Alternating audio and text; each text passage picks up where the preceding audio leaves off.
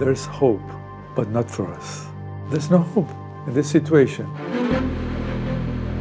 I've likened it, in my mind, to a drug dealer. What else could go wrong? It's like the perfect start. Nobody here, huh?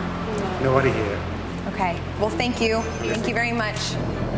I don't find it credible, and if it's true, that's not an excuse. My personal life is disaster. We trusted. We thought everything was going to be all right. Do you believe that you share any blame in what happened?